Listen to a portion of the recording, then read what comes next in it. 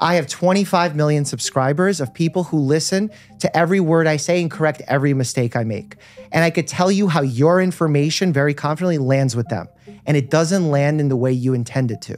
And I just urge that in your upcoming books and the speeches that you make, just take that into consideration. Because when you make statements like apples are horrible, the worst thing you could do for your mitochondria is a fruit smoothie, it's not just taking a little bit of liberty with information, it's truly misleading people to make bad decisions for their health. That's all I'll say.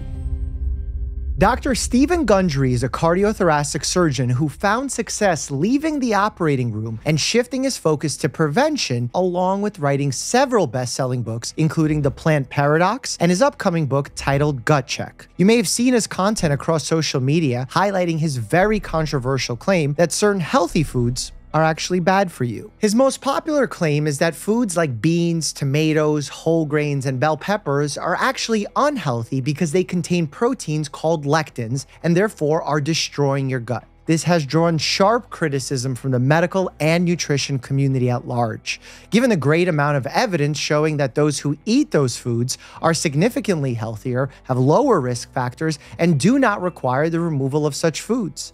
Being fully honest here, I was one of those critics. So when Dr. Gundry's team reached out for him to come on the checkup, I made sure that we stated early and openly that if he were to come on, it would likely be a critical conversation. To his credit, he welcomed the debate. I also mentioned, given that he is a cardiac specialist and I am a family medicine doc, I would like to bring in Dr. Danielle Belardo, who is a cardiologist heavily focused on research surrounding disease prevention. In fact, she's on the committee that puts forth new guidelines aiming to decrease the #1 killer of all of us, heart disease. Dr. Gundry again agreed, so here we go, the Checkup Podcast.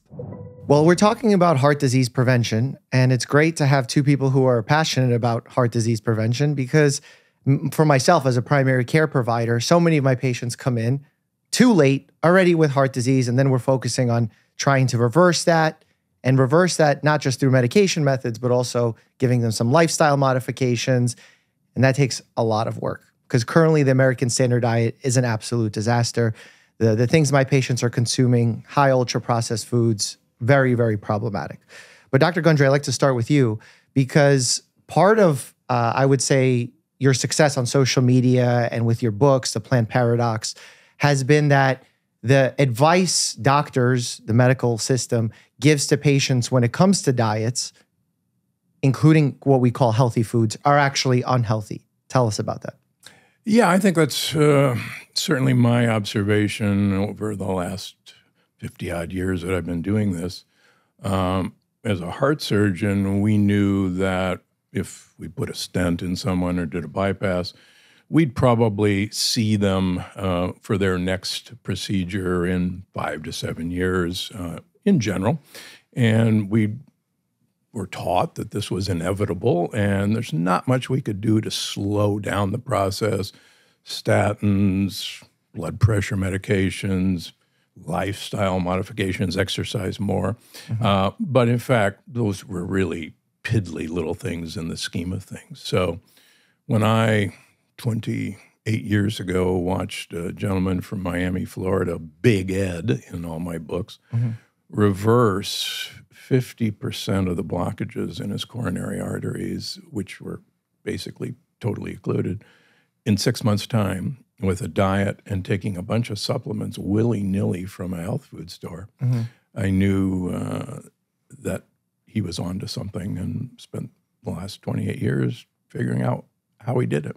That's interesting to me because, you know, in medicine, we always look at anecdotal situations as perhaps not the strongest level of evidence. So why did this one case? Because I have patients that come to me, follow all sorts of unique diets. I have patients who have been smoking for 45 years and they're living a healthy life and they say, it's because I smoke. And obviously we laugh about it because we all agree that it's not true. So why did this one case move you so? Actually, let me stop you right there. Probably it's because he smoked that he's doing so well. Okay, we need to back up. How do we get there? Well, I have a whole chapter in Gut Check looking at the healthiest, longest living people. And one of the unique features of most of the blue zones is that particularly the men are heavy smokers.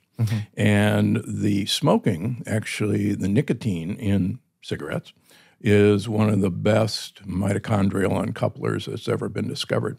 And we've looked at this through the wrong lens. We said, wow, what other healthy lifestyle things are these guys doing that's preventing smoking from harming them?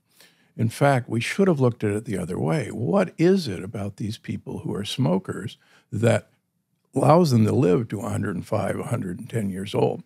And when you do that, then you say, okay, smoking was good for them. Why don't we see the oxidative stress that smoking, we all know, occurs? Why don't we see the cancers in these people? And it's because the rest of their diet facilitates the absorption of the oxidative stress in these guys. So your state is that if you smoke but eat in this specific way, you can negate the effects of smoking, the negative effects of smoking. Yeah, what's fascinating as a heart surgeon, way back in the good old days, most of our patients were smokers. And they had specific proximal lesions in their coronary arteries. The rest of their blood vessels were absolutely gorgeous. And they were skinny for the most part. So how did you gauge that? Did you? What do you mean? We operated on. But you operate on what other vessels that you saw? Like you would do peripheral arterial disease screenings on those patients? Yeah. And you would find... I used to operate on... Because one of the number one risk factors for peripheral arterial disease is smoking. Correct. Because the smoking, the oxidative stress, isn't stopped by our current diet. Let me give you an example. Okay. We're one of the few animals that don't make vitamin C. And vitamin C, and I've written about this, so normally, unfortunately, collagen breaks as blood vessels flex and contract, and it breaks primarily at bends. And when that collagen breaks, vitamin C normally rebuilds that collagen. In smokers, they don't have vitamin C because the vitamin C has been used up in handling the oxidative stress.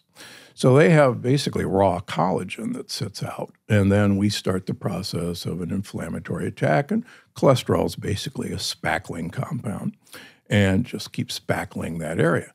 The great news about smoking is that it always happens at these bends where flexion occurs. If, like these people in the blue zones who live a very long time as smokers, if you have huge amounts of vitamin C containing foods in your diet, and incidentally, olive oil doubles our own vitamin C production, which is kind of cool, then you mitigate those effects and you don't see the negative effects of smoking. You actually see the positive effects of nicotine. Is there research that backs up where if you change someone's diet to have high vitamin C content, that there negates their risk of smoking? Because I've never seen that. Yeah, that's all been done in the blue zones. Well, that blue zones are not research studies. In fact, you've been quite critical of blue zones, even in your book. Yeah. For instance, let's take Sardinia, for example, one of the blue zones. Only the people who live up in the mountains actually have longevity. The people who live down by the water don't. What's different about those people is that they are sheep herders and goat herders. And what they eat is a large amount of fermented sheep cheese, sheep yogurt. And what makes them have longevity is the men, 95% of the men smoke, and only 25% of the women don't. What's unique is, as we all know, women live about 7 years longer than men. The men in Sardinia have 7-year longer lifespan than the women because they're smokers. That's what brings them up. That's an incredible conclusion to come to. Same with the Catawbans. But I'm saying, like, there's so many variables that influence one's life. How are you isolating the one? We have trouble isolating anything in research. Look at the Catawans. Stefan Lindenberg spent his lifetime studying the Catawans in Papua New Guinea. They smoke like fiends. They've never had a documented case of a stroke or coronary artery disease. Never had a documented case of lung cancer. I'm confused how, in this scenario, we're using blue zones as an example for this. But then in your book, you point out that in Okinawa, you feel that the blue zone is untrue because they may be trying to collect pensions and their family members are not reporting their deaths appropriately. So how, on one hand, are you using blue zones as a form of backing up what you're saying versus other times saying it's actually the whole thing? I'm talking about coronary artery disease and longevity. Right. So these people don't have coronary artery disease, despite the fact that they're smoking. So I'm saying we should actually look at this backwards and say, wait a minute, all these people are smokers. Is there a benefit to smoking, to nicotine? I'm not saying, don't get me wrong, I've never had a cigarette in my life. But we negate the fact that maybe we're missing a positive benefit. For instance, the reason I poo-poo the blue zones is because Dan Butner would like to convince us that grains and beans are the secret of longevity of the blue zones. And since you brought up Okinawan, they don't eat grains and beans. They don't eat rice. 85% of their diet is a purple sweet potato. They don't eat soy unless it's fermented. They don't eat tofu. They eat miso and natto, which are fermented soy. And they get the benefits of the fermentation. So give you another example in another blue zone, the Nagoya Peninsula in Costa Rica. This is like a gerrymandered district. Everybody in Costa Rica eats beans and corn. That's their staple. But in the Nagoyan Peninsula, and only in that part of the country, they're sheep herders. And they eat sheep cheese, sheep yogurts, which actually contain large amounts of medium-chain triglycerides, which are great mitochondrial uncouplers. And the Nagoyan Peninsula people say that grains and beans are the negative aspect of their diet that's compensated for by their other lifestyle. I think I have to back up. Do you think that the Blue Zone Project is a valuable thing for us to look at as a form of evidence? No. So why are you using it to describe all these things to me that... Because there are interesting factors that influence these people, but it's not the factors that a certain individual would want us to believe. Interesting. Paul Simon said, a man hears what he wants to hear and disregards the rest. Mm-hmm. And if you're... And that's not what you're doing. No, I'm saying, what is it that makes these areas unique? And look, I'm the only nutritionist who spent most of his career living in a blue zone, Loma Linda, California. So I ought to have some idea. Where they eat a ton of beans in Loma Linda. Actually, they don't eat a ton of beans in Loma Linda. They eat a ton of nuts. And lots of nuts. Yep, lots of nuts. And 50% of their diet is fat, primarily from milk products. What's your take on the Blue Zone Project as a whole? So I think the blue zones are interesting as an idea to talk about. But when we form dietary recommendations, I'm a believer in evidence-based nutrition, which is synthesizing multiple levels of evidence to be able to come to a conclusion for what will be a healthy dietary pattern. Nutrition is complex because there's no placebo in nutrition studies. So we essentially can't look at one study, one anecdote to form our recommendations for what's healthiest. You have to look at multiple levels of evidence. So we have preclinical studies, a lot of what Dr. Gundry talks about, things with mitochondria that are very interesting, but they're hypotheses, they're mechanisms. We look at those in rats, we look at them in vitro, but then we have to look at, well, what happens in actual human studies? So then we look at outcome trials. So we want to look at randomized controlled trials where you're actually randomizing people to a certain dietary intervention and then evaluating them based on a placebo control. Then we have long-term epidemiological studies because you can't randomize someone to something for 15 years. But then we have large cohort data for nutrition epi, where we look at the effects of the intakes at certain doses of foods over time with outcomes, evaluating it based on outcomes like cardiovascular disease, autoimmune disease, GI disease, things like that. And so you have to synthesize all multiple levels of evidence to be able to come to a picture and a conclusion of what the recommendations for a diet are. Last year, we published, I was fortunate to be the lead author of our latest cardiovascular disease and nutrition guidelines for the American Society of Preventive Cardiology.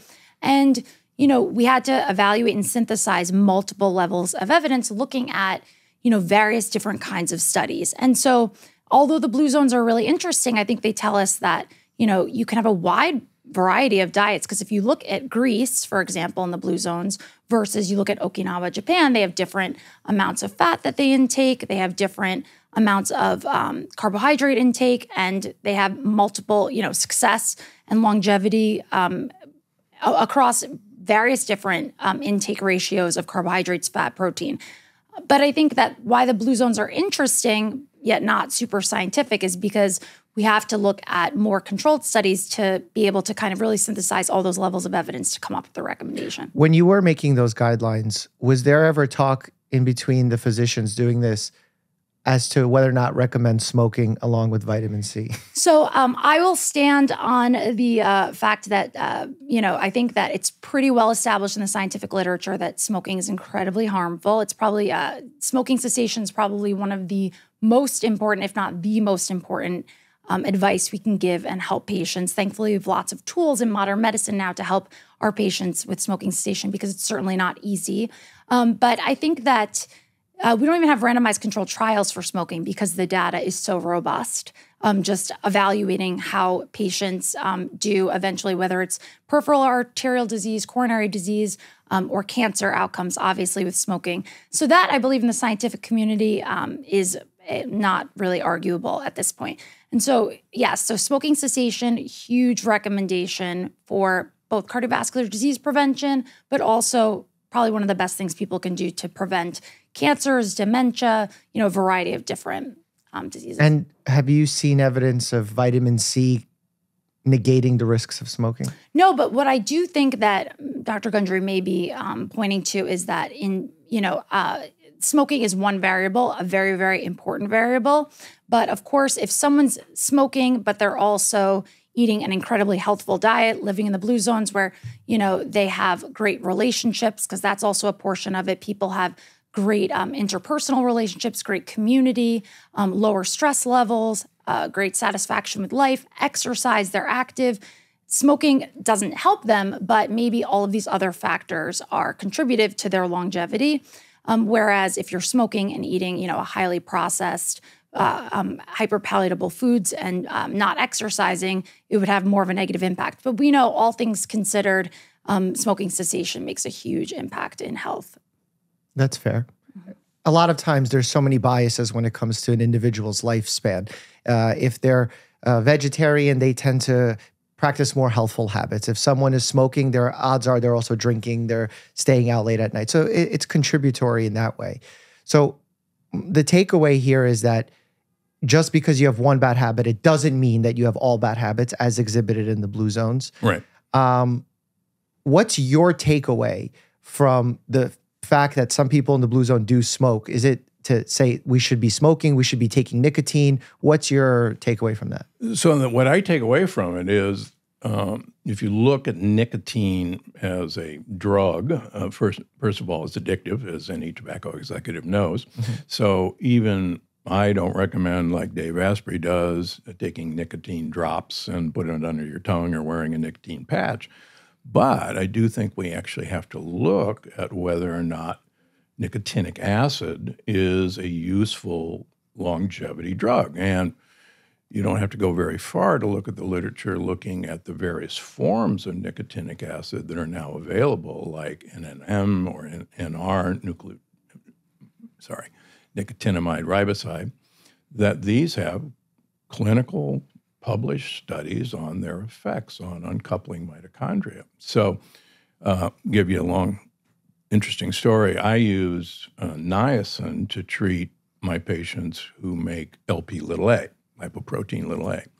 It's very effective at lowering Lp(a). And I and others think that Lp(a) is one of the most important effectors of cardiovascular disease, certainly in family history. What does niacin have to do with the... Niacin lowers Lp(a) production. No. How does that connect to the nicotine component? Nicotinic acid is niacin.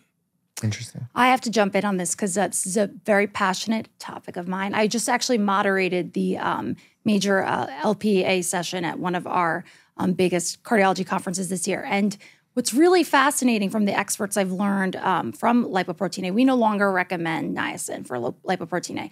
Reason being is that the 3 biggest randomized controlled trials that looked at niacin with heart outcomes. So, there's lots of things that can be great from a mechanistic theory. We have lots of ideas as to why in preclinical research you think something would be a good idea. You have to test it in actual human outcome trials to see. And when I talk about outcomes, we talk about the things that are most important: heart attack, stroke, major adverse cardiovascular events. So the 3 major trials that looked at lowering lipoprotein A, that looked at lowering any cardiovascular disease risk with niacin, all 3 showed there's absolutely no benefit in cardiovascular risk reduction with niacin. So we no longer in cardiology recommend niacin for cardiovascular disease risk for lipoprotein A, because despite the fact that it lowers lipoprotein A, it actually doesn't improve outcomes. And what's interesting is that there's things that are really bad for you that actually also lower lipoprotein A, which is why lipoprotein A is complex. So the European Society of Cardiology released the latest lipoprotein A guidelines. And the recommendations are to just lower ApoB lipoproteins as much as possible through diet, lifestyle, if they need a statin therapy. And for anyone listening that's like, what is lipoprotein A? What are you guys getting into? It's a atherogenic lipoprotein that I would agree with Dr. Gundry. It's incredibly important. It's now the recommendations are to have everyone screened for their its Lp(a) at least once in their lifetime. But we no longer recommend niacin because of the hard outcomes in the trials shows it does not reduce cardiovascular risk.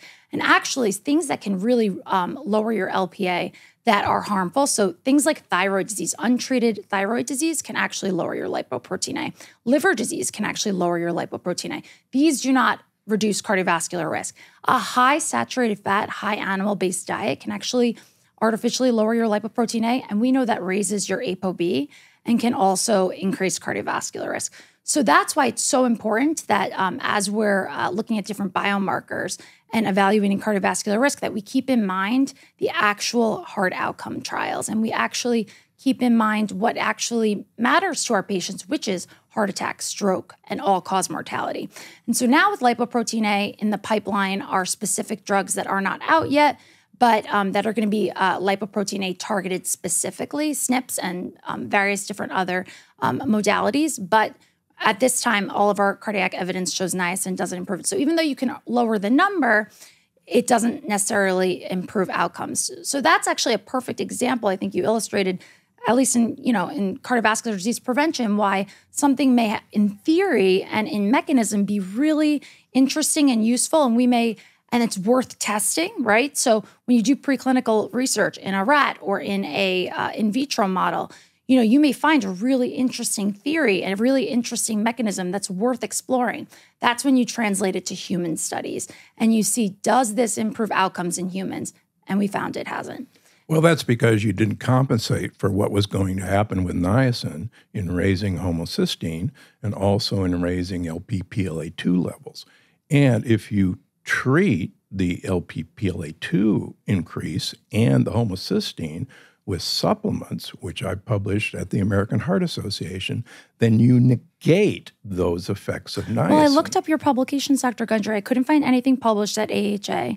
I saw that you had one abstract that was presented at the conference, but it was never a published paper, peer-reviewed.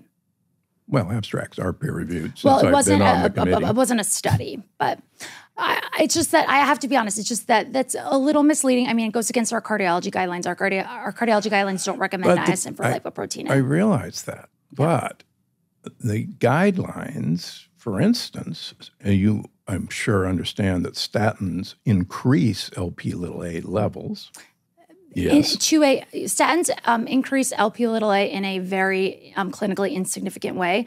And the reason why our guidelines recommend that for people with elevated lipoprotein A, that they should be on statins if they have an elevated ApoB is because the target of therapy now for lipoprotein A is to keep ApoB as low as possible. Right, but the target of therapy of getting ApoB as low as possible is oxidized phospholipid ApoB measurements, and that is the only measurement that correlates with Lp(a) levels. That's a really good theory about oxidized It's not a theory, it's published by multiple researchers. It's a theory because we don't have actual assays that can really discertain that. We know that the research for lowering ApoB and we know for cardiovascular mortality is incredibly sound. There's no cardiovascular organization across the board, whether it's ESC, AHA, ACC, ASPC, that even recommend checking oxidized levels of anything, because we know that lowering ApoB is the gold standard for reducing cardiovascular risk for patients with elevated lipoprotein. So why wouldn't you want to measure oxidized phospholipid ApoB? Because we don't have because I mean you could, but truthfully, it doesn't change. It doesn't alter management, because management's going to be the lower,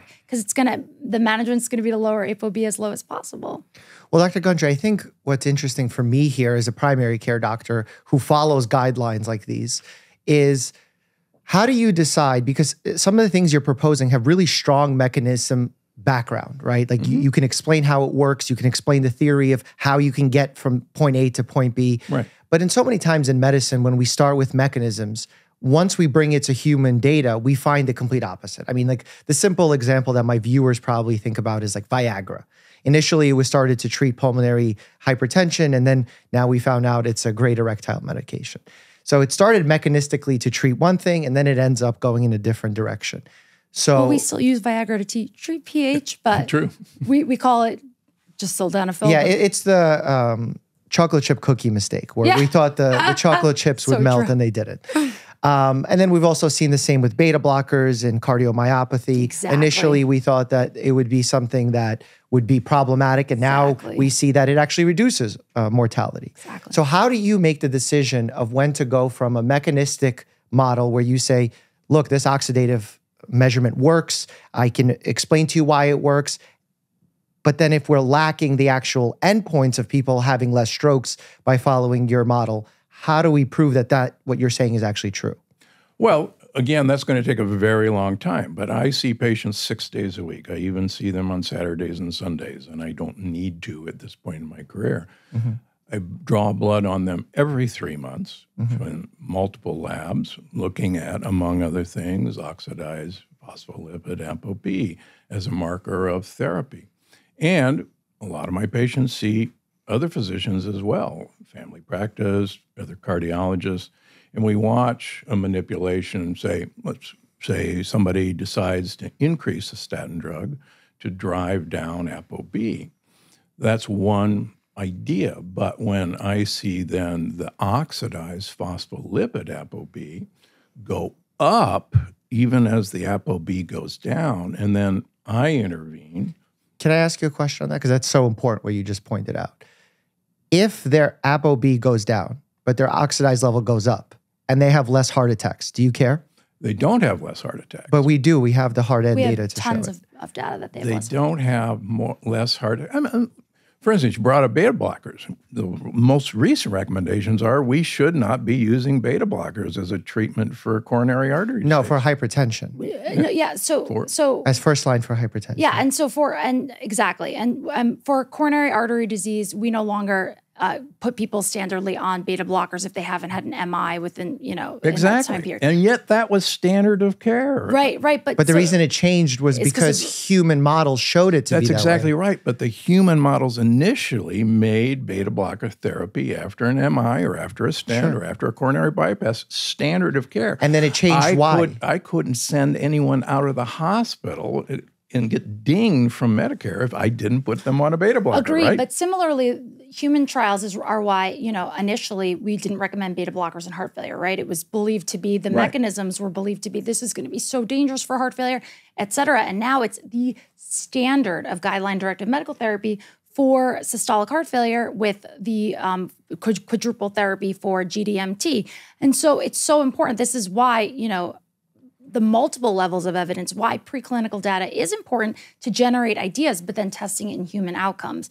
And so I'm not saying that people shouldn't be researching oxidized lipoprotein. So I am a huge fan of lipids. I very much am a very lipid-focused physician and lipid science. And Thomas Dayspring, who's like a world-renowned lipidologist, is one of my mentors. And I have huge respect for the research going on in that space. But the thing is that we already know with regards to, across the cardiovascular disease field and across every major medical organization worldwide, that reducing ApoB lowers your risk of cardiovascular disease. And so although these other biomarkers are interesting, we don't have the correlation, the hard outcome data that we have with lowering ApoB.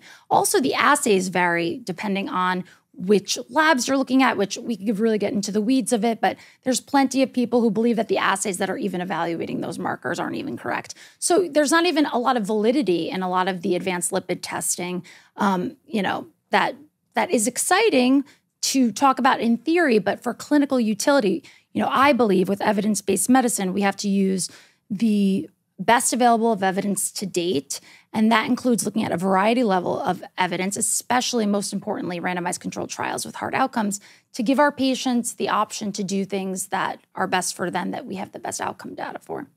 To summarize your positions for people watching, it seems like the reason you make the decision to treat in the way that you're treating your patients is you're seeing good outcomes in your patients.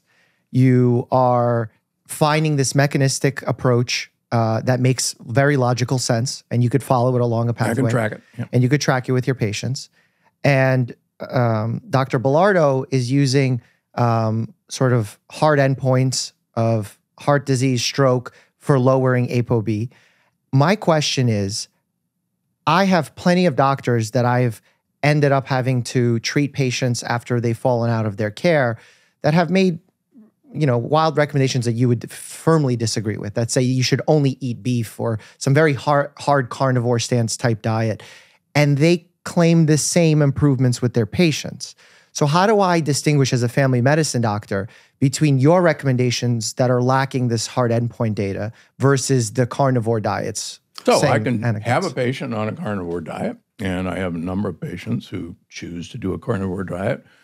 I'll have patients that will do an elimination diet to treat their leaky gut. And at the end of the day, at 3 months, 6 months, we begin to see their inflammatory markers go up. We see their PLA2 markers go up. We see their HSCRP markers go up. We see their IL-6 go up. And TNF alpha go up. And so we'll say, hey guys, look, you may feel really good, and here's what's happening, underneath the surface. It's like, the girl in Jaws swimming at the top of the ocean doesn't realize a great white's underneath her. When they see that, they go, ooh, okay, you got my attention now. They don't feel it yet. In fact, a lot of them feel really good. So there's also, there's this entire group, a sect of the dietary tribes. There's a whole food, plant-based, no oil group, right? And I personally happen to be vegan. I believe that you don't have to be vegan. You only should be vegan for ethical reasons. She's actually been canceled by vegans, so. Yes, because the whole food, plant-based, no oil individuals, vegans, don't necessarily like my viewpoint, because I believe olive oil is incredibly healthy. Why? Because of a lot of our hard outcome evidence. Yeah. Anyway, but the low-fat, whole food, plant-based vegans actually, who believe olive oil is toxic, they have the exact same claims as you, identical. They reverse autoimmune disease. They claim to reverse heart disease, which I've gone up against quite a lot of them in debates. They claim to reverse every sort of disease, inflammation. They lower high-risk CRP on these incredibly high lectin, no olive oil diets, and they claim that olive oil is incredibly toxic, and they can cite 1,000 endothelial studies that will tell you olive oil is toxic. And my argument against that is that when you look at the multiple levels of evidence and you look at the randomized controlled trials, we know that olive oil is not harmful. It's actually beneficial and it's healthful. But I think that one of the points Mike and I had discussed as well is that for, when you are a consumer of this information and our patients who are listening, well, do I follow these low-fat plant-based people, or do I follow, because they have just as many anecdotes as you have. And so how do we sort out and differentiate the evidence? And this is where my belief is the evidence is looking at evidence-based medicine, looking at the hierarchy of evidence, looking at meta-analysis, and then looking at systematic reviews, and then looking at randomized controlled trials, and then being able to synthesize that into our dietary recommendations, which are eating a diet filled with fruits, vegetables, whole grains, legumes, lean protein, fatty fish, olive oil is great, higher in polyunsaturated fat. Because otherwise, if we're just going anecdote to anecdote, then we really have a lot of different dietary tribes making the exact same claims. And everyone has really believable stories. And it's really, I totally understand, and it's moving. I've seen patients improve, even though I'm vegan, I've seen patients improve drastically on a carnivore diet, because in many ways it's a elimination diet. Of course, carnivore diet I highly recommend against because it can raise your risk for colorectal cancer and heart disease and raises ApoB, and they're missing out on lots of vitamins, minerals, and important things. But that being said, we can see the carnivore group has tons of anecdotes where they can reverse X, Y, or Z disease. And so I think that's where it's tricky for the general consumer of the dietary information is how do they sort out whose anecdotes are best? And which is why, anecdotes are the lowest form of evidence, and we have to kind of go by looking at all of the levels from long-ranging epidemiology to randomized controlled trials and free living studies that are over 2 years, like the Lyon heart study, or like studies that are looking at 2 weeks metabolic board highly controlled by my friend Kevin Hall at the NIH. So we have multiple levels of evidence to synthesize that come to our guidelines. Otherwise, it can be confusing for the consumer. Do you agree with that we need multiple layers of evidence and not anecdotal mechanism only? Absolutely. So what's your takeaway about the evidence that Dr. Belardo uses for her guidelines? Do you think the evidence is wrong? Do you think it's incorrect? Do you think it's incomplete? I think it's incomplete. Let's put it that way. How so? For instance, and I've talked about this in the plant paradox, the potential reason why a low-fat diet is effective in those believers is that you no longer have a mechanism for lipopolysaccharides to ride on chylomicrons through the wall of the gut and create inflammation. And I love the lipopolysaccharide theory of inflammation. And if you do not have carrying fat across the wall of the gut, unless you have leaky gut from other causes, lectins, then you're not going to have LPSs get into circulation. But those low-fat, plant-based, no-oil group, which I don't endorse, I love olive oil. Nor do I. But no, of course, that's why I'm saying, because I know you're a huge, we agree on olive oil. We think olive oil is great. And so what I'm saying is that they believe, they're on high lectin diets with the exact same results as you. So I think what we're saying is that how do you differentiate that, which is why I think the levels. Well, and I treat a lot of Ornish failures, Esselstyn failures, who have progressive coronary artery disease on those programs. And I'm sure they have Gundry failures that they see. And exactly. So how do I then decide what I should do? What should I teach my residents to do?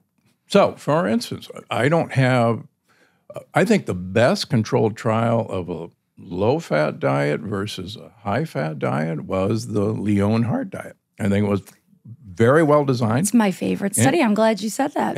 Because the Lyon heart study has a statistically significant increase so the Lyon heart diet, for your listeners who aren't familiar, one of the best randomized controlled trials, we cite it in all of our guidelines, where they looked at people, they randomized them they were on a baseline diet, and then they randomized them to a diet that increased legumes, statistically significant increase, drastic increase in legumes, increase in whole grains, a decrease in saturated fat, increase in polyunsaturated fat. So pretty much everything we recommend in our latest cardiology recommendations in our nutrition statement for the ASPC is in the Lyon heart study. So you increase beans, you increase whole grains. And what did they find in Lyon heart study?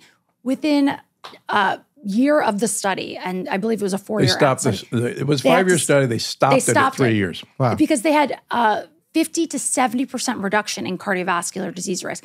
And so that was actually one of the questions. Everything. In events, in heart outcomes of events, heart attack, stroke, major.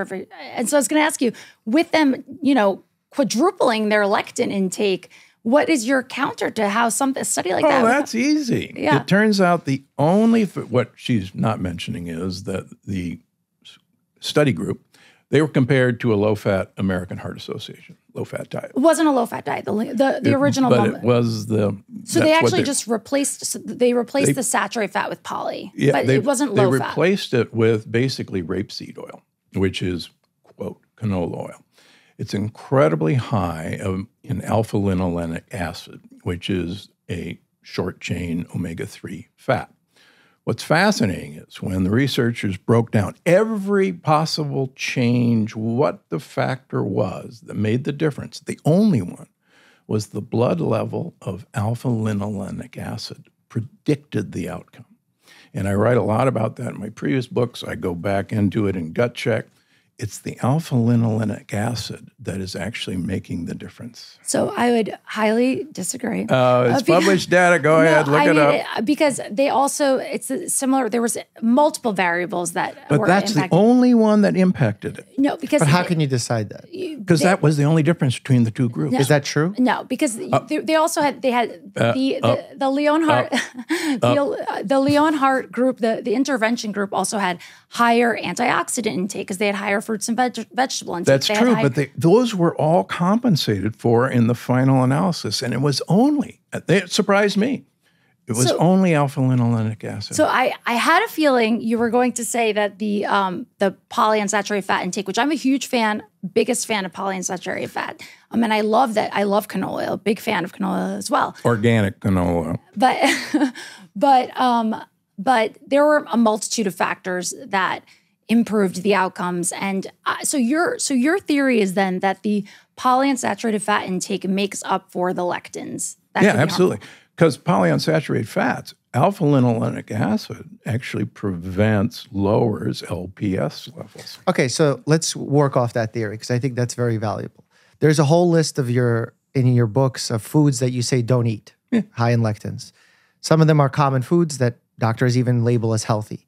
Why not, instead of saying stop eating these foods that are rich in antioxidants, vitamins, minerals, etc., and instead tell them to consume these fatty acids that are healthy? Well, I do tell them that. But what I do when most of my patients who I see, about 80% of my patients now are autoimmune patients who are not getting any better despite. Why do you think that is? Well, because for whatever reason, my program, if you follow it, your autoimmune disease 90% of the time will be gone, will be in remission in 9 months to a year. So people end up in my office. Specifically for autoimmune. Correct. What about people who are looking to lose weight, people who have cardiac disease? Are those people in your practice as well? Oh, absolutely.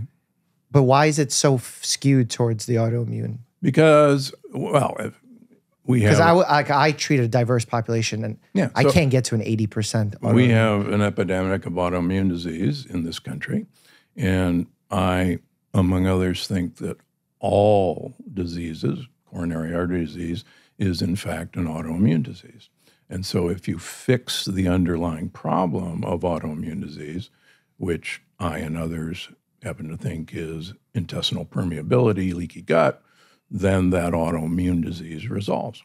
That's very powerful that you say that, because when you say it's the leaky gut that causes the autoimmune disease, and you say, I think this, I, as a skeptic, because I try not be a cynic, I want to be a healthy skeptic, hear that you think this, and I think it's wonderful, and I think we need to research it more. Well, Alessio Fasano from Harvard not only thinks this, but has done a pretty good job proving this, that all disease comes from a leaky gut. But that's not true. Hippocrates said it 2,500 years ago. Yeah, but 2,500 years ago, we would balance the humors and make people vomit and bleed them out. There's a lot of things we did in the past. It doesn't mean we should look at that as a guide. So the question is, how do we go from individuals saying this as theory versus to modern practice? Because we can measure these things.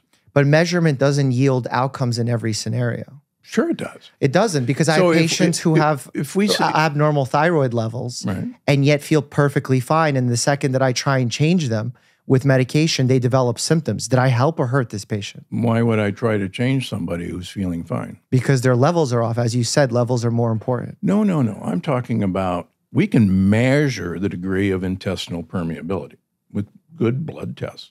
And we can watch intestinal permeability change, and we can watch it heal.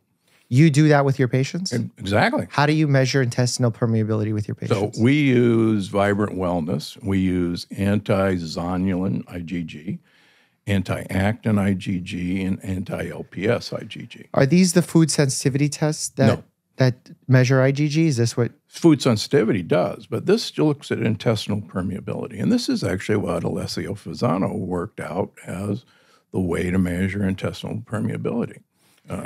I didn't devise the test. Yeah, I'm just confused because when I work with gastroenterologists teach me, I go to some of their meetings. This is not the only time the concept of leaky gut, and it's not leaky gut syndrome, comes up is in autoimmune diseases like celiac disease, where there's actual damage, blunting of villi, immune complex damage. How do we get from there? That's the tip of the iceberg. Right. So the tip of the iceberg has data behind it, data that we can act upon. Yeah, there's good data behind leaky gut and reversing leaky gut. For instance, I mean, what's shocked me when I started looking at this is every one of my patients with coronary artery disease had leaky gut when they walked through the door. Every one of my patients with an autoimmune disease, let's take Hashimoto's, had leaky gut. Every one of my patients with rheumatoid arthritis, and these are blood markers that we can measure, had leaky gut. So when we put them on a program and re-measure their leaky gut every 3 months, we can watch it go away and it will resolve. And what's interesting is that the markers will resolve. They will go away. But that's not the interesting part. The interesting part would be if you treat their leaky gut. That's what we do. So, for example, in gut check, I'm really excited about the microbiome, right? There holds a lot of untapped potential that we still have a lot of work to do to figure out. And then I've seen on certain podcasts, there's statements that you've mentioned about, if you take the microbiome of a depressed mouse and you implant that into a happy mouse, the mouse gets depressed. Or you mentioned a study where, I couldn't quite find the study, where there was an individual, back in the day when people were institutionalized for their depression, they would give them a colonic and then give them a fecal enema, and 66% of them would improve. That was a statement that I've seen you make. What do I do with that information? Because put yourself in my shoes for a second. I have a patient that comes into my office who's depressed. They heard you say that. They wonder why I'm not giving them the fecal enema. I wouldn't give them a fecal enema. Why not? You just said you have evidence of 66% cure rate. That's the last thing I would give them. But how, if you said a study did this? Back in the 1930s. For one thing, believe it or not, when I went to medical school back in the dark ages, we were actually the first people at the Medical College of Georgia to use fecal enemas from medical students to treat C. difficile. We didn't even know it was C. diff back then. It was pseudomembranous enterocolitis. And my professor, Arlie Mansberger, said, and this was when broad-spectrum antibiotics first came out in the mid-'70s. He says, I think there's something going on in the gut, and we've got to reconstitute the gut. So once a week, medical students took a crap in what we called the honey bucket, went into Arlie Mansberger's lab, put it in a Waring blender, homogenized it, and shoved it up the rear ends of people with pseudomembranous enterocolitis. And it cured it, cured it. And we went, son of a gun, this is nuts. And we do that now. We do Not that to now. that degree, Correct. But obviously we do use fecal transplants. But we don't need to do that. We can reconstitute the microbiome. For one thing, we've killed off our microbiome because of all the antibiotics we take. Well, that's why we put it in. All the antibiotics we give our animals, and the best, most potent antibiotic there is glyphosate, Roundup. It was patented as an antibiotic by Monsanto.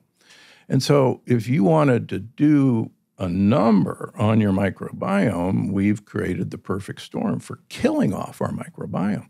And what's really interesting is glyphosate in particular kills off the tryptophan pathway making bugs that make serotonin.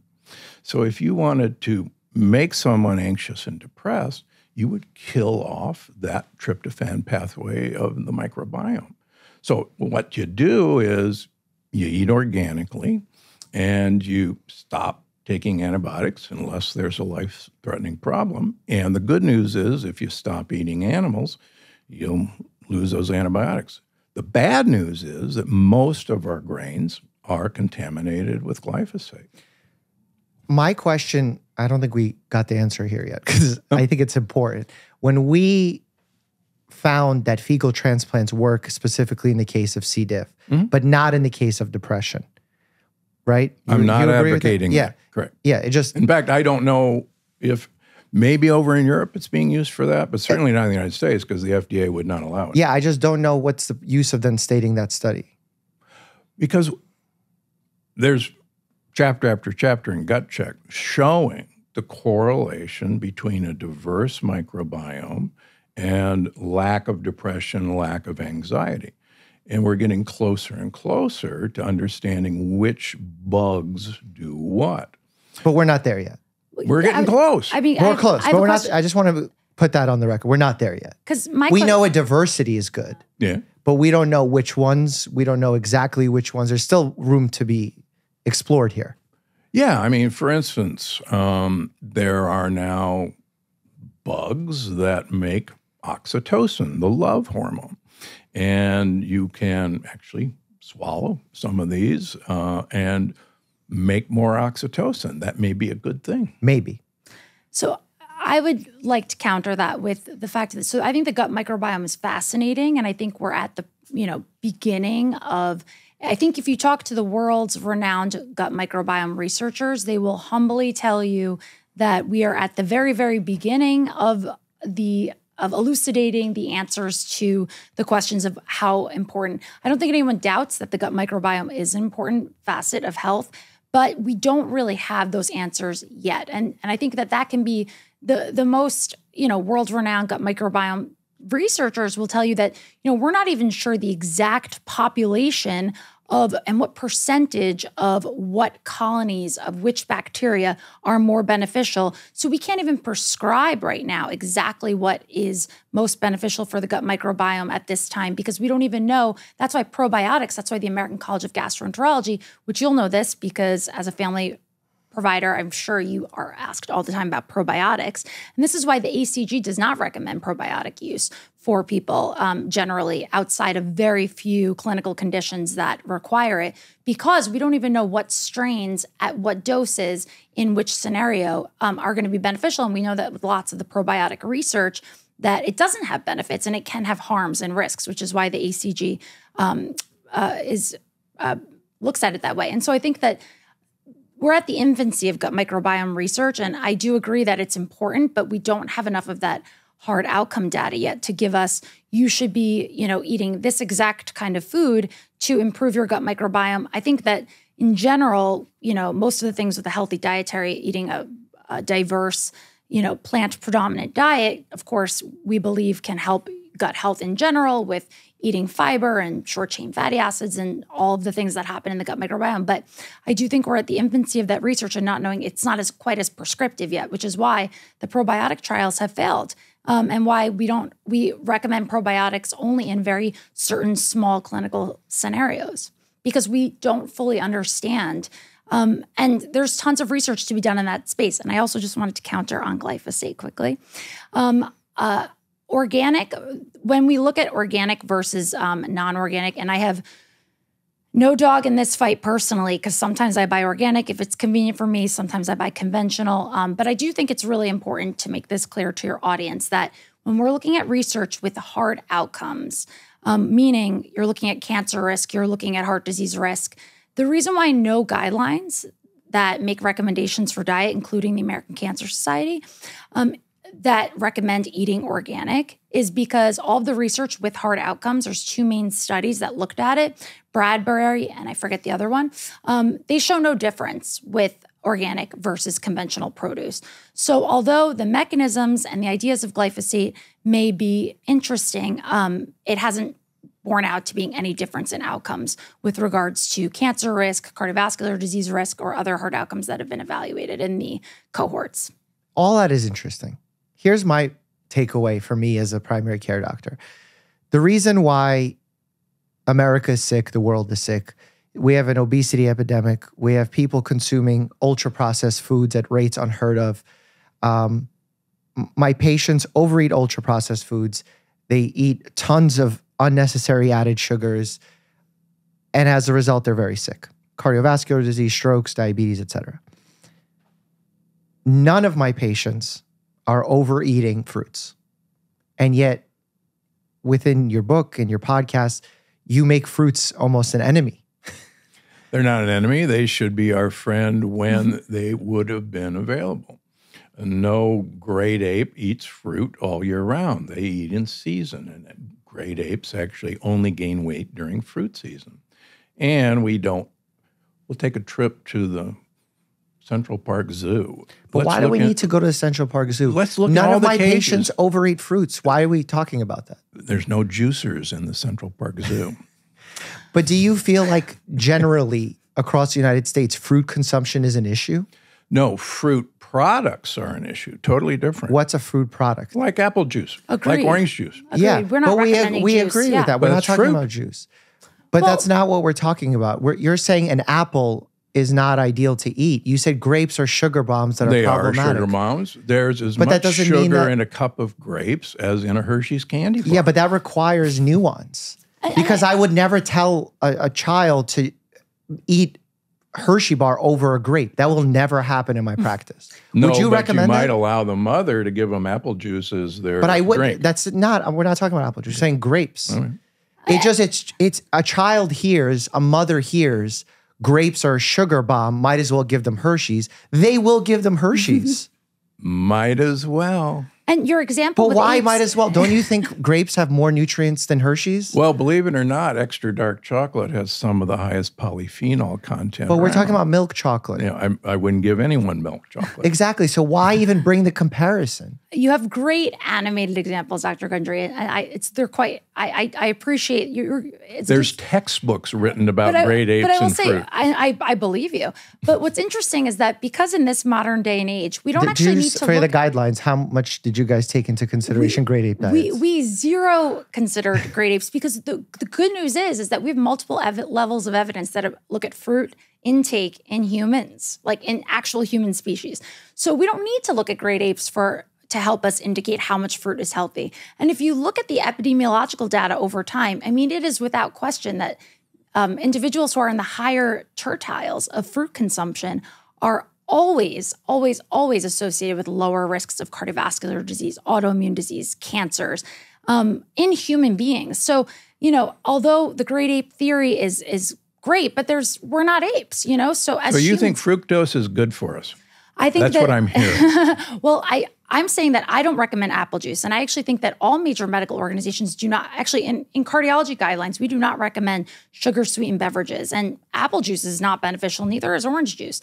But fruit in its whole Phew, form. thank goodness. Yeah, fruit in its whole form, comes with a lot of other things besides just glucose, fructose. It comes with, Polyphenols. polyphenols, vitamins, minerals, fiber, things that are really healthy for us. And so, the comparison of fruit to, a candy bar is just a little disingenuous. And I do think that the ape example, while it's interesting, we have so much human data we can look at that shows us how beneficial and healthful fruit can be. And I'm not saying everyone needs to eat a ton of fruit. I'm not here recommending a fruitarian diet by any means. But, we do know that, as Mike mentioned, that, the vast majority of our patients who are having difficulty with diet, it's not from a banana overdose. It's not from eating too many grapes.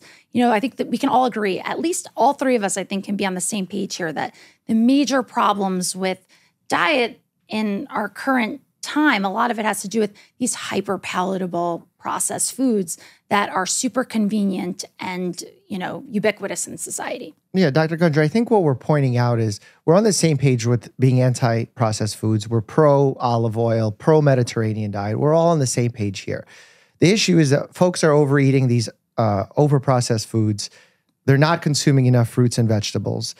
The Lyon heart study showed that if you increase legumes and whole grains, and your major stance in your books is remove whole grains, limit legumes, fruits are your enemy. How? So, whoa. I eat beans multiple times per week, as long as they're pressure cooked. I think ancient societies always fermented their legumes. When you put beans in a pot, you soak them for 24 hours. You ever notice the scum coming to the top? But who's advocating to eat raw beans here? Well, nobody, but regular cooked beans, you have not destroyed the lectins. That's well proven. Fermentation will destroy them. And yet when Pressure these cooking people in will the Lyon destroy- heart study ate those non-fermented beans. They did great. If you cook they beans, were fermented. You're not hearing me. No, if you cook beans appropriately, like even in a pot, you can remove like 95+% of the lectins. And I agree. None of us are advocating for raw beans, but cooked beans, and also, by the way, canned beans, huge fan for anyone listening that wants something convenient.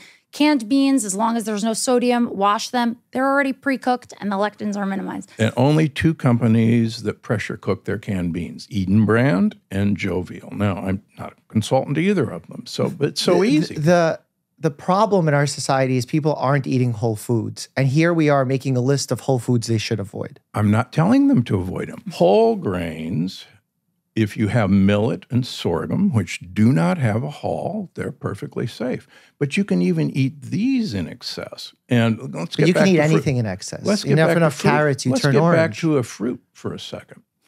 I can watch my patients, go to Costco and load up on the grapes or the blueberries, and I can watch their triglycerides go up. And you might agree with me that the triglyceride to HDL ratio might be very useful.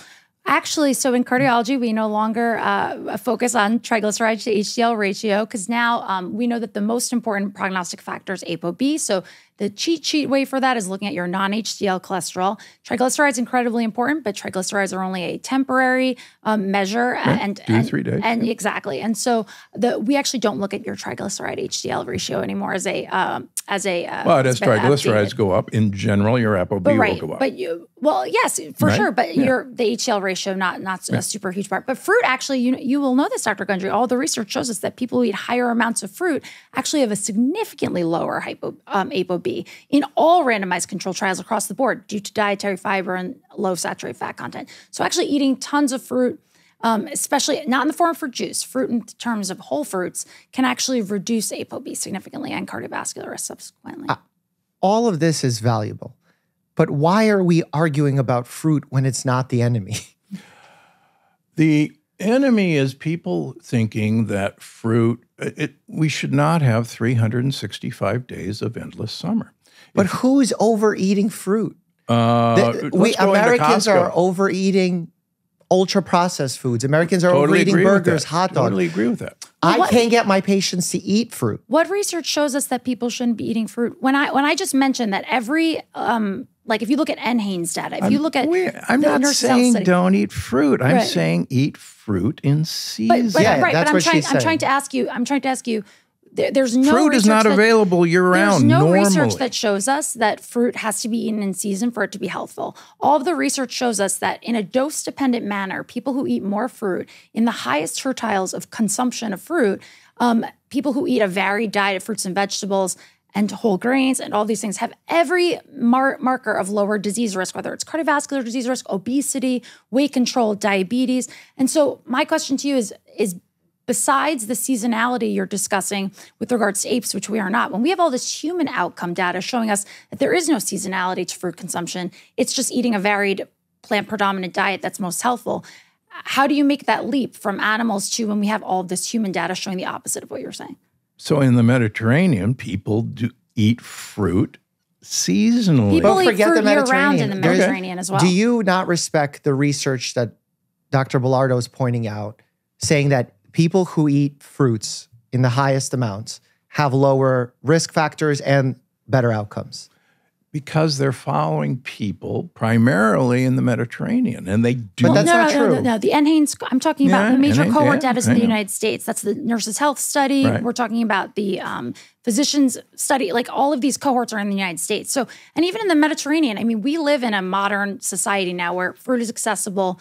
Most people in modern society year-round, and a lot of people are not eating seasonally. So, the seasonal idea, I think, based on the animal studies and thing, although an interesting thought, it doesn't bear out in human outcome data, which shows us that you can eat fruit healthfully year-round not only without there being no adverse events in any, at least, cardiovascular disease or all-cause mortality or cancer research, but there's a multitude of benefits of a higher amount of fruit consumption. And I'm not telling anyone to eat all fruit all day, every day, but there is no reason for it to be limited seasonality. And the reason why also I think is really important too is there's a reason why the American Cancer Society guidelines, the American College of Cardiology guidelines, our ASPC guidelines are all for nutrition that are very similar, as well as the Endocrine Society guidelines. All of the guidelines to prevent cancer, to prevent diabetes, to prevent cardiovascular disease, all of the recommendations for nutrition are similar because the science is similar. So eating a diet with varied fruits, vegetables, whole grains, legumes, lean proteins, fish, things like that have proven to reduce the risk of the variety of diseases, which is why we have so much synergy across the various specialties. As a spectator of listening to two experts speak, Dr. Gundry, your reason for not recommending fruit year-round, you reference apes. She references longitudinal studies here in the United States. How can I possibly side with you? Come to my clinic and watch what happens when somebody... a lot of people can do that. I have nothing against fruit. Maybe you don't hear me. I need to read some of your statements. Fruit in season is great. But fruit contains polyphenols. They're one of the best ways to get polyphenols in the diet. In fact, what I recommend is reverse juicing. Go buy all your organic fruit, put it in a juicer, throw the juice away, take the pulp, and put it in plain coconut yogurt. I love fiber. There you go. Fiber's great. Polyphenol. On Lewis Howe's podcast, this is a quote I love from that, you. yes. Apples are horrible for you. Yeah, they are. I mean... Why? Because an apple is not an apple anymore. And in fact, on Instagram... But that's not true. It's not an apple anymore. Yes, it's bigger. It's been as big as a grapefruit. hybridized for sugar. Yes. But it has high fiber content, it has polyphenols, all the things you just said are healthy. Phytonutrients. It doesn't anymore. But it does. It does. No, it's been totally changed. It's been maybe... It has less vitamin C than 50 years. But it still has vitamin C. It has a little bit. So how get can a you small apple. But how can you say apples are horrible from you from that deduction? From that big grapefruit-size apple. Yes. Correct. And then when we look at research of people who consume apples, they live great lives. My patients who are unhealthy don't eat apples. When they eat an apple that's the right size, and guess what? Apples are not available year-round. Normally. Again, all back those in the old statements days, you can stand behind. That apples are different, that apples are not the same size, that they're not shouldn't be available year-round. And these How does that bring you to the deduction of apples are horrible for you? Apples in this size You are said a not fruit great. smoothie is the worst possible thing you can do for your mitochondria. I think that's true. You don't think cyanide is worse for your mitochondria? That blocks oxygen and kills it. Well, you're not going to eat cyanide unless you eat the apple core. Exactly. So how can fruit smoothie be the fruit worst smoothie thing? is a pure fructose bomb. And if you want it's not to... pure fructose. I'll argue with you on that because there's when a you little bit of glucose. So when you smoothie, by the way, when you make a smoothie, the reason why I think smoothies can be beneficial, not for weight management because, often drinking your calories can be not super helpful. But in general, why smoothies are helpful is that when you blend, this is why I'm anti-juicing, pro-smoothie. When you actually blend a fruit, vegetable, et cetera, to put it in a smoothie, you actually preserve the fiber matrix.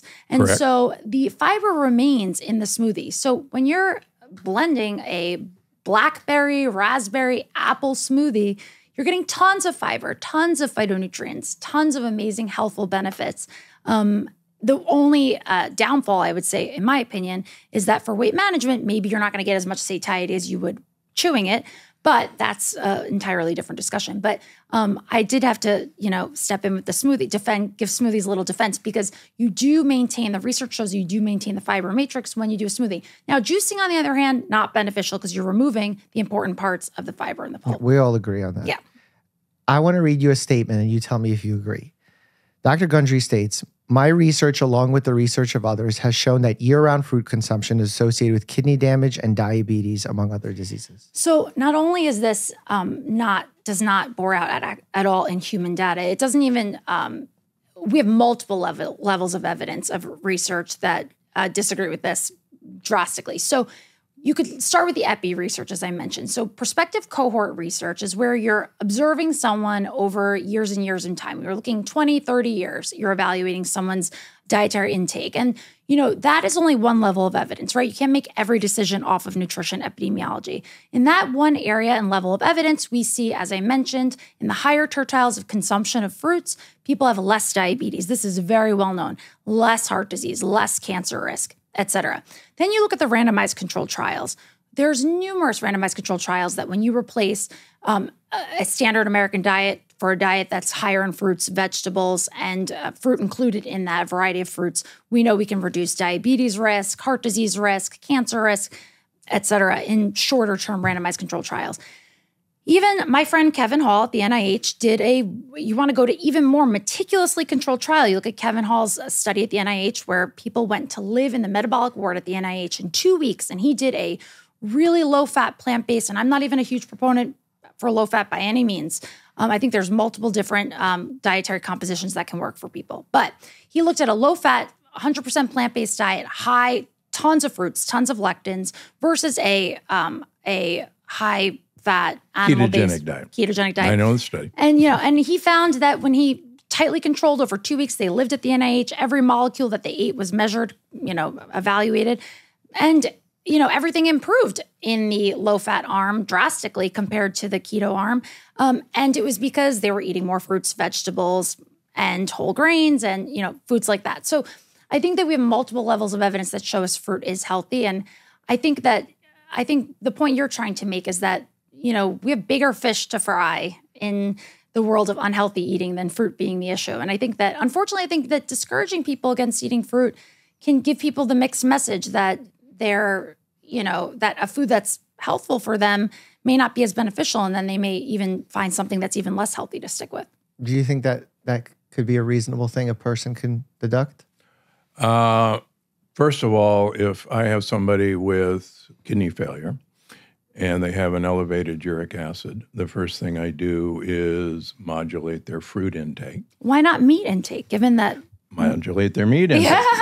You forget I'm kind of anti-meat. I'm not necessarily anti. Well, you're not anti-meat either. I am very much so. But you said small amounts of meat is small amounts, but I agree. That's why I'm saying you guys I agree. Small amounts of meat too. I've been going after new 5GC now for a very long time, and there's more evidence that scares me to death about new 5GC. But back to fruit. So uric acid, I think we would agree, fructose is a big driver of uric acid. Wow. Fructose. Animal proteins, particularly fish and shellfish, will drive uric acid. Anyhow, in my patient population, and I'm talking about my patients, that I do their blood work every 3 months, when I reduce their fruit intake, look for other sources of fructose in their diet, high fructose corn syrup, etc., we see their uric acid fall, and we see their cystatin C and EGFR based on cystatin C rise. And that to me, and then if we change and allow their uric acid to come back, it'll go the exact opposite way. How do we generalize what you are doing with a select population of patients? David Perlmutter did the same thing. He even wrote a book about it, drop acid. I'm not as strong a proponent of drop dropping, acid. Yeah, cute name. Only boomers get the joke. It's called drop acid. But like all of these things are individual cases versus generalized advice. This is generalized advice I give to a patient who I see with renal failure wanting to stay off But when dialysis. you write your book is not targeted to people with renal failure. Yeah. No, well, even people with renal failure, by the way, I just step in and jump in. So even people with renal failure very much can eat fruit. There's actually no limitation. I mean, people with renal failure may have specific dietary potassium or protein restrictions at hand. But in general, we know that all of the cohort data and the RCT data shows that people are less likely to develop renal failure if they eat a diet with a variety of fruits and vegetables and whole grains and legumes. So I think the issue is that, Dr. Gundry, going back to kind of like the other dietary group, like the low-fat, plant-based, no olive oil group, I mean, they will say that they can reverse kidney disease on their exact cohort. I mean, if you had Dr. Esselstyn sitting here, he'd be saying that he reversed every single disease you say you reverse with your dietary plan. He will say he does on a high lectin, zero olive oil diet. And I'm here in the middle saying that there's a variety of different dietary paradigms that can be healthful, but where we have to get that evidence can't be from an individual cohort. It has to be from a variety of levels of evidence in order to inform our decisions, because your, anecdotes are of course, they're going to be meaningful to you, and his anecdotes are meaningful to him. And we've all seen patients that have improved on a variety of different dietary paradigms. But how we inform our patients and the general public has to be based on good, sound scientific evidence. Yeah. I think it becomes more confusing when we start picking certain biomarkers to look at and nitpicking certain problems. And then we create this very confusing picture where patients come into my office and say, I no longer eat fruits because I heard this and this on Lewis Howes' podcast. And that scares the life out of me because why don't you see what happens to their blood work when they do that? Which is what I do. Because what they do is they switch off fruits to Milky Ways, per your statement. I didn't ever tell anybody to eat a Milky Way. You say if you're going to eat grapes, you might as well eat a Milky Way. It was actually a Hershey's candy bar. So if people who eat fruit in all of the research, how do you explain that if people who eat more amounts of fruit in all the research have lower ApoB, lower weight, lower risk of diabetes, lower high-res CRP, like in multitude of evidence, then how do you explain away it being so dangerous? Wait. Fruit is one of the best sources for polyphenols. And if you want to feed your gut microbiome, it turns out that polyphenols are the best prebiotic there is. But not year-round. Not year-round. Look at the Hanzas. But why the Hanzas? I'll give you a perfect example. We want to change our gut microbiome on a seasonal basis based on the food that's being eaten. During the wet season, when the Hanzas just eat fruit and honey, but everyone lives in they have a really interesting, diverse gut microbiome. In the dry season, when all they're eating is meat, their microbiome changes 180 degrees. And I think, and other people think, that change per seasonal was built in. Perfect.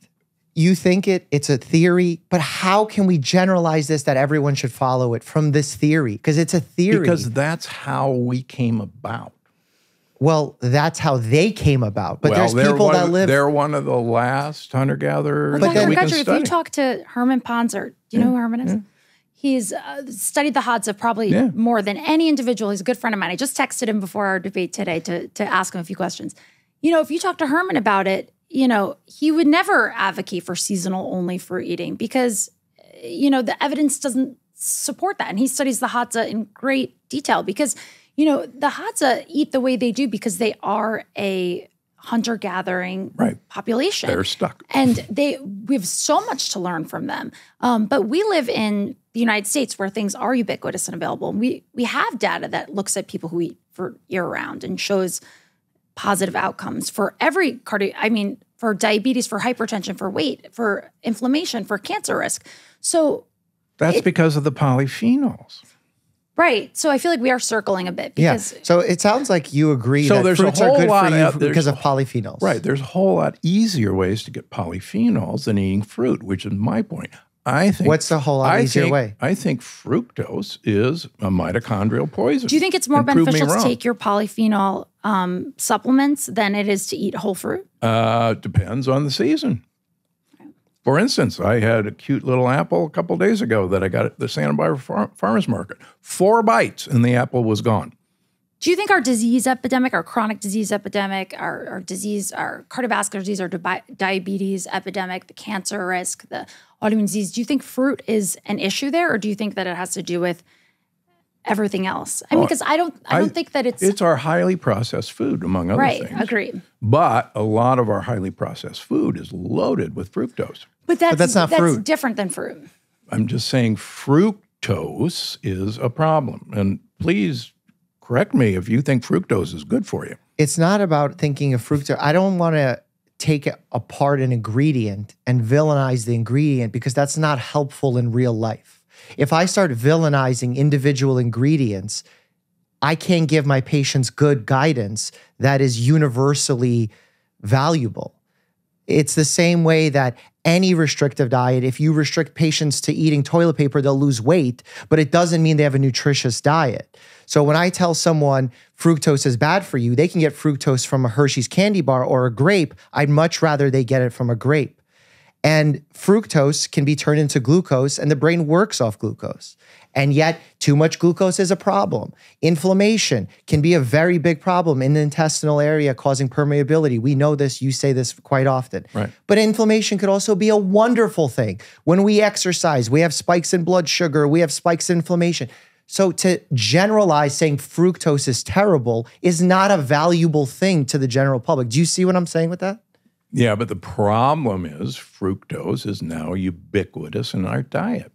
And the more we can identify where it's hiding, then the better off we are. And your proposed statement is that it's in hiding in all these fruits people are consuming. All these large fruits out of season, yeah. But no one's eating fruits. None of my patients You can't possibly That's think all. that... I live you in can't California. We eat fruit in California, sorry. But in America, we talk about how much fruit is in the American standard diet. It depends on where you live. No, I'm asking about the American standard diet.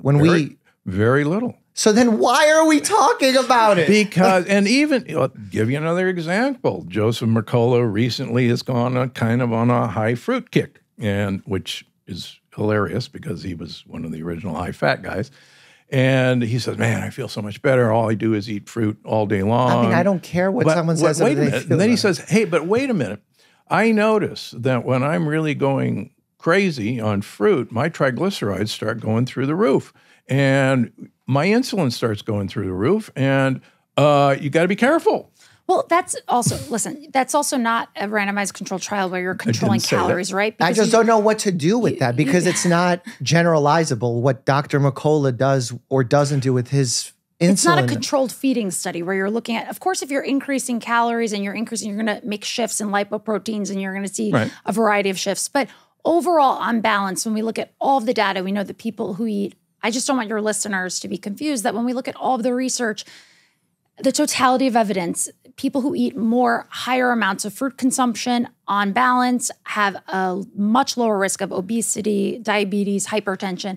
And then, I don't think you can honestly sit here and think that fruit is the major problem of our obesity epidemic or our disease epidemic. It's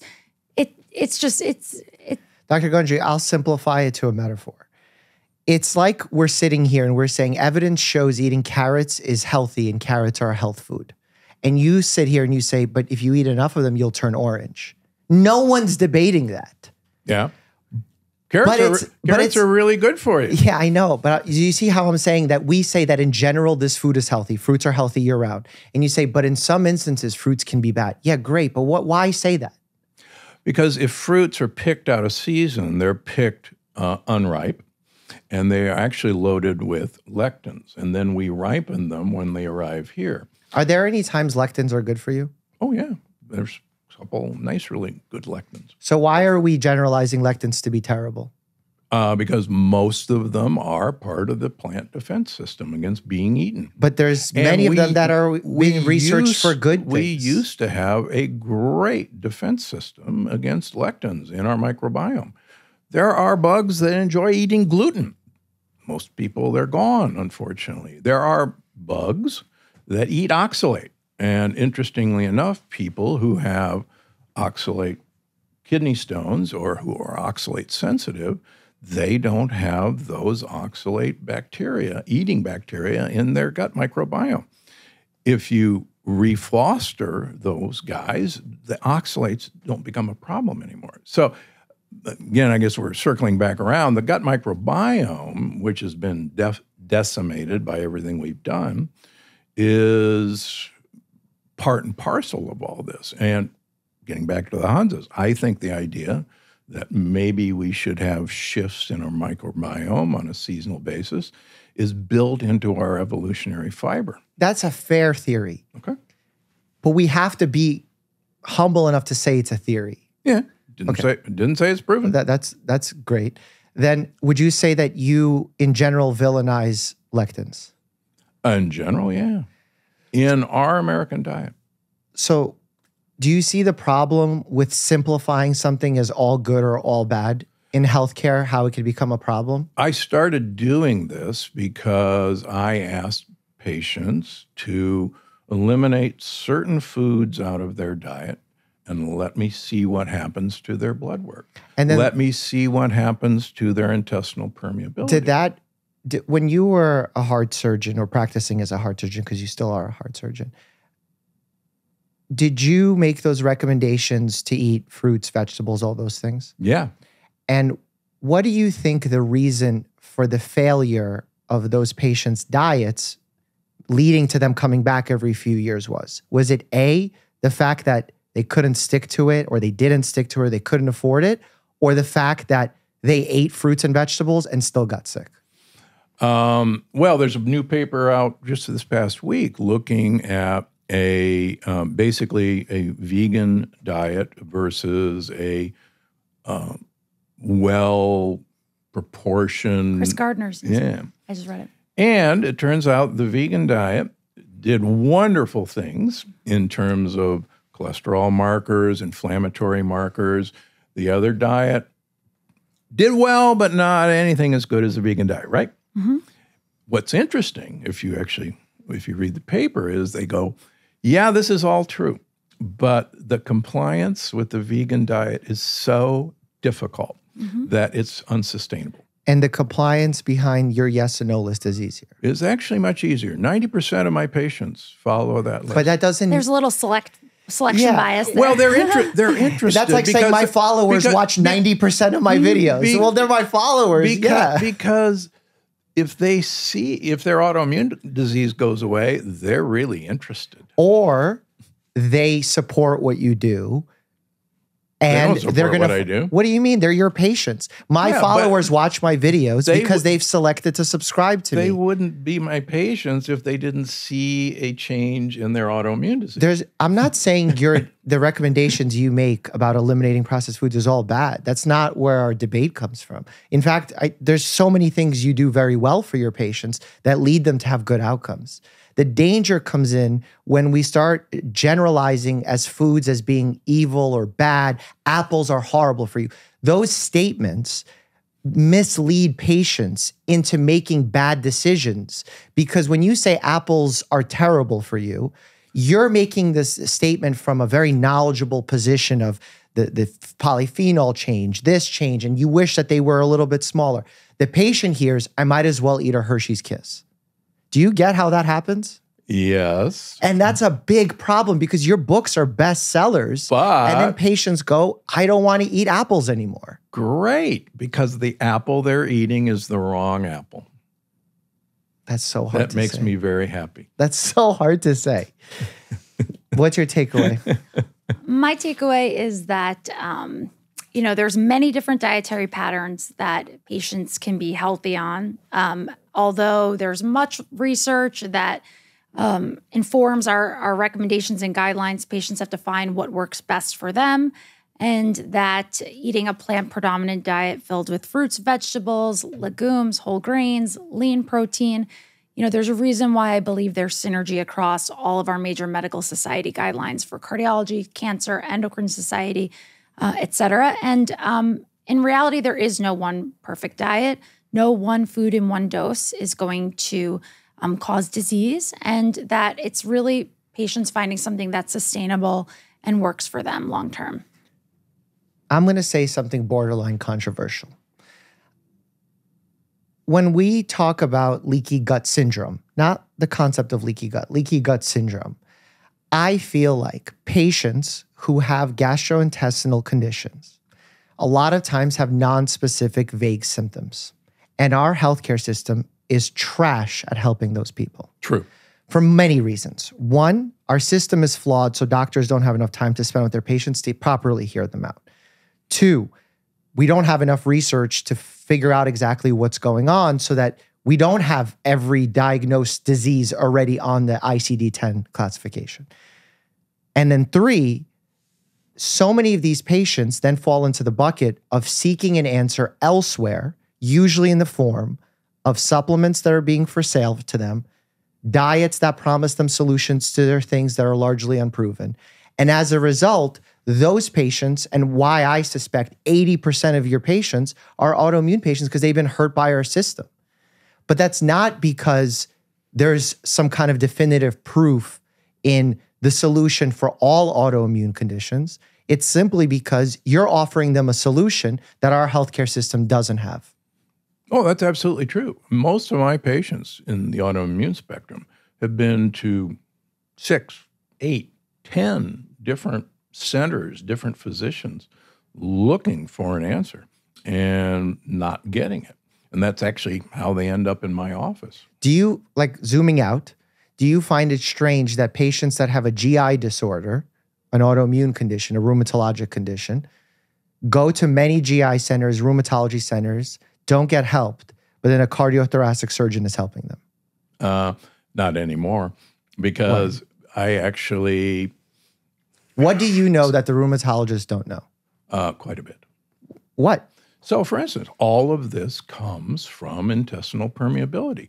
How do I know that? Because when the intestinal permeability stops, by whatever mechanism you want to do it, and there are multiple ways, I happen to like my way because it works, when that stops, the autoimmune condition goes away. Resolved. And the rheumatologists don't want to help their patients and follow your mantra. They want to believe in the system of using a biologic to treat what is treatable with food. So you're saying a rheumatologist who's went through 15 years of higher education has such strong faith in other methods of treatments that they refuse to see the very simple solution that you have laid out? Example from the plant paradox, a young lady with Crohn's disease who was taken care of by the head of GI at the Mayo Clinic, who believes that Crohn's has a genetic component, has some, but not much, went on my program, resolved her Crohn's disease, called her gastroenterologist, said, I'm cured by following this diet. And he says, that's just a bunch of bull. This is all in your head. He's a charlatan. She got off the phone.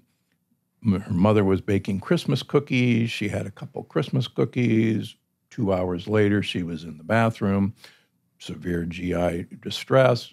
I talked to her on the phone. She said, why won't my doctor, learn from this? I said, look, you can't see unless your eyes were open. When I met Big Ed 28 years ago, luckily, for some reason, my eyes were open. And for instance, Dale Bredesen from The End of Alzheimer's and David Perlmutter, Grain Brain, and Drop Acid. We joke that people from the neurology community and the people from cardiology and cardiac surgery, all we talk about is the gut, because everything comes from the gut, just like Hippocrates said. And I'm learning that. Remember, sickness is good for business. Sickness will exist whether or not we follow the Dr. Gundry diet. Do you agree? Depends. You're saying you could eliminate all disease? Hippocrates believed it. I see it every day. I'm not asking Hippocrates. I think. I mean, just think about the statement you're making. You're saying you could eliminate all disease. Yeah. I mean, then we're in the midst of a prophet. Why do you think I keep working 6 days a week at my age when I don't have to? Because I get to see these things happen. And the more I see of it, the more I firmly believe that Hippocrates was right. Do you Just see like why, Alessio Fasano. Do you see why I see a lack of humility in a statement? This is not. I get to watch miracles every day. But That's so why do I show up for work. But so do I. When I start my patient, I'm at Foreman and their hemoglobin A1C drops. I see a miracle too. Yeah, but you're trying to patch up the underlying cause. Sure, but my patients don't always follow the lifestyle guidance. But your patient, do you know why? Metformin? But do you know why your patients follow your guidance versus mine don't always follow mine? Because usually they're at their wits' end. Yes, and because you've pre-selected the patients who want to follow your guidance. I don't call them up. No, they call you. They've pre-selected you. Okay. So if I took your model and then started doing it on my patients, it would not have the same effect. Because it's not a pre-selected. But we have tried it. We've tried it with all the research that Dr. Belardo has proven that if you eat high fruit concentrations, you live longer. Lyon Heart Study, you eat grains, you live longer. And these are all the things you advocate against. You get alpha-linoleic acid in your body. And legumes. But you also live longer. no one's arguing about the ALA. What we're saying is that you live longer by consuming a high-grain diet in the Lyon heart study. And you're arguing against those things. And you live longer if you smoke in some of these areas. But it's not because if you smoke, it's in spite of smoking. No, you're wrong. But how? You are wrong. You know smoking is pro-inflammatory. Nicotinic acid is one of the best mitochondrial. Dr. Gundry, we have to end this conversation. The British doctor study showed that good. We need to at least end British smokers, British doctors who smoke have a 30% less incidence of Parkinson's and dementia. Because they die of 10 other diseases beforehand. No. So, Dr. Gundry, I have one anecdote to share with you. I had a patient in residency who reversed their, I actually don't like using the word reverse, sorry, put their diabetes into remission, improved their hemoglobin A1C. This was not on the advice of myself. This is just something I observed that the patient told me. This patient went from eating just a ton of processed foods, whatever, and went on a cocaine binge for a few months, okay? Literally a cocaine binge and eating Twinkies, candy bars, but low calorie. And their hemoglobin A1C and their high-res CRP totally normalized. Yeah. From that anecdote, would we be universally recommending cocaine and Twinkies as a diet? Of course not, right? We can't extrapolate from anecdotes. That individual lost a substantial amount of weight, which is why that happened. Sure. In a really negative way, right? They lost weight because they weren't eating because they were using cocaine. That is nothing I would ever recommend to patients. So a lot of the anecdotes, we can all have anecdotes that we see. I mean, I have patients that are fully plant-based that go on these really extremely restrictive diets that improve all of their biomarkers. And the reason why I don't recommend someone follows a no olive oil, whole food plant-based diet, even though it's been recommended by tons of people with tons of anecdotal evidence, is because when you look at multiple levels of evidence, we know that eating olive oil can be healthy. We know that eating fruit can be healthy. We know that, all fat is not necessarily bad by any means. Polyunsaturated fat, incredibly healthy. And so this is why I believe anecdotes, while they're interesting, we have to base our recommendations off of the most robust outcome data with evaluating various levels of evidence. Yeah. I was lost when we're saying lectins are pro-inflammatory, so we should stop eating them. And smoking is pro-inflammatory, but it extends life in some conditions. No, the pro-inflammatory of smoking can be countered by a high polyphenol diet. It can't. Period. It can't. Well, then how do these guys make it so long? How does my grandpa, who eats the most unhealthy, low vitamin C diet, live to 95 when he smoked? Yeah, that's what I'm asking you. Yeah, this is in medicine, we have to have the humility to say, I don't know. And my answer to you is, I don't know. And I could state that. But let's find that out. We should. Well, that's why I do what I do. No, let's find out but there's a difference how this between works. saying, let's find out versus I'm the prophet with the answer.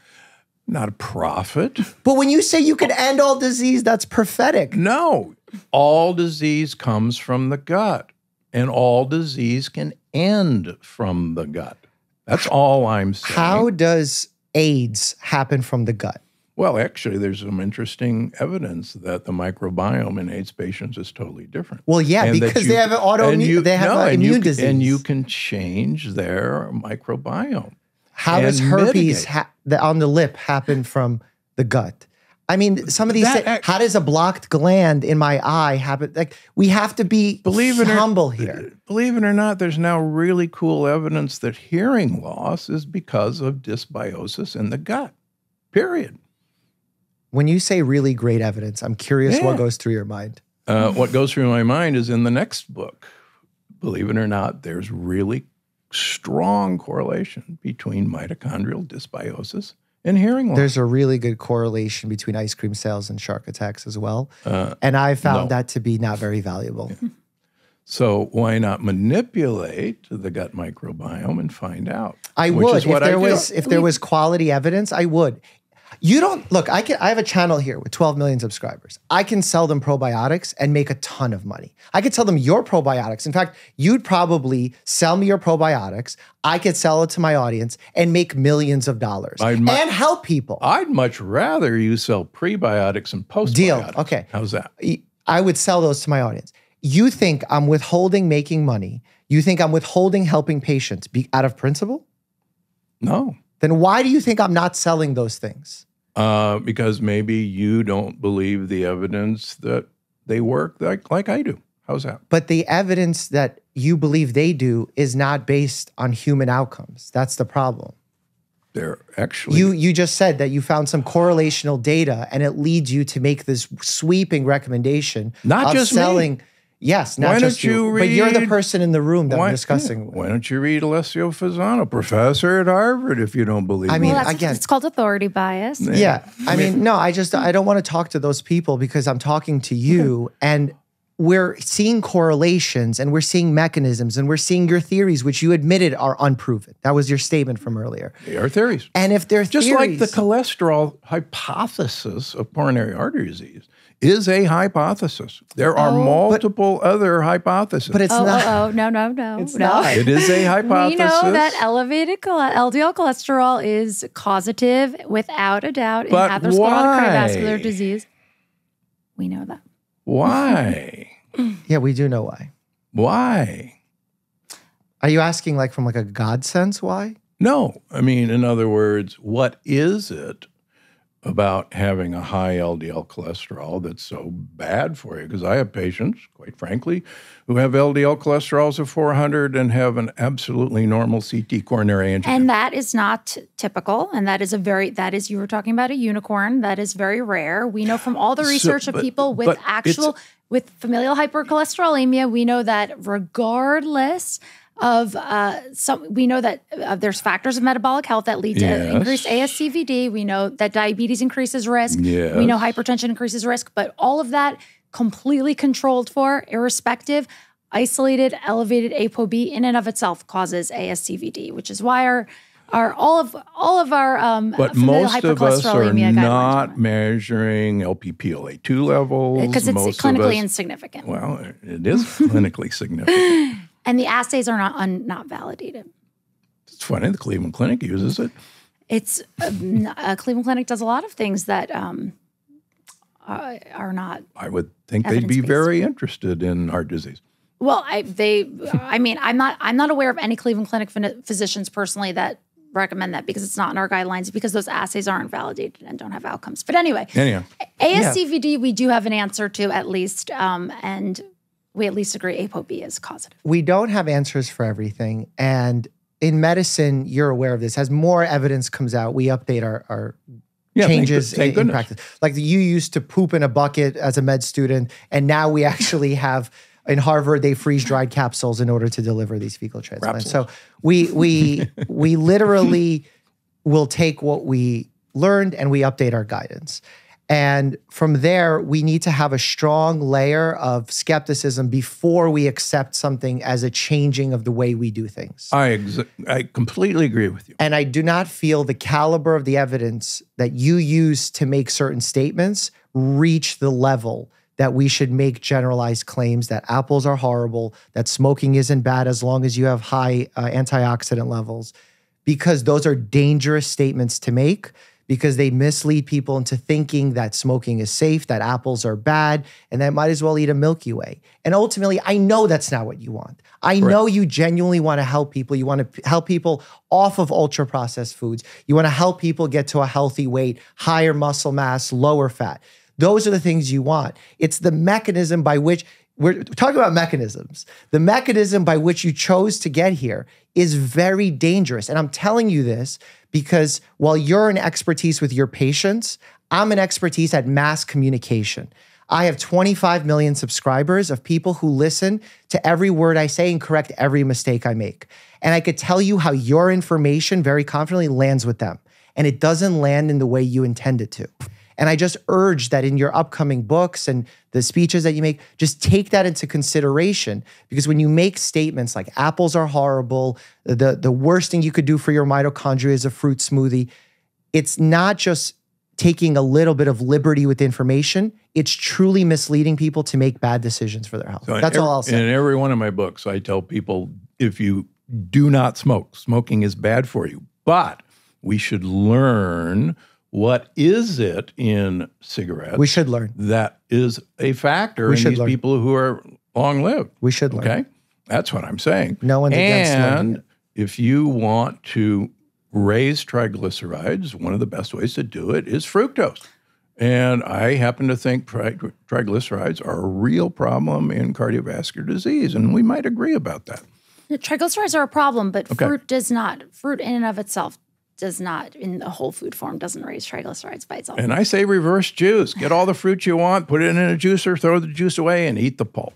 Well, I agree. We at least all agree. We'll agree with that. I love the pulp. We all agree that juicing is a bad idea. Right. See? Yeah. So again, just that's my only word of caution. Yeah, I think there's a lot we agree upon. I think it's the mechanism by which we disagree. And I hope the audience got something out of it. And I appreciate you taking the time to have a critical debate, because a lot of people wouldn't take that conversation. So I'm first and foremost very grateful that you're willing to have this debate.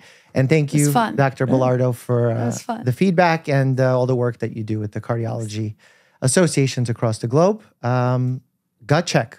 We're looking forward to January 9th. Gut check. All right. Thank you, Dr. Gundry, Dr. Belardo.